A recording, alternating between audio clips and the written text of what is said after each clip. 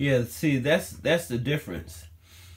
Because he told me, he said, if you want a nice size pool, a big size and nice and deep, you're gonna be spending anywhere from 40,000 to 100,000, and that's by the 14 by 28 or 14 by 32, all the by feet. So he said if you want the nicest pool with everything in it, you're talking 80,000 to 100,000.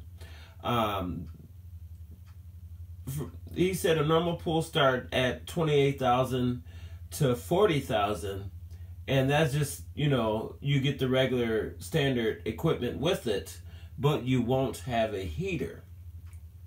A heater runs about 4,000 all the way up to, I think it was about $12,000.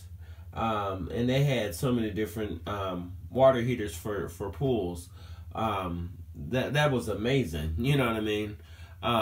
That's why I told him, and the landscaping, that's included with the pool.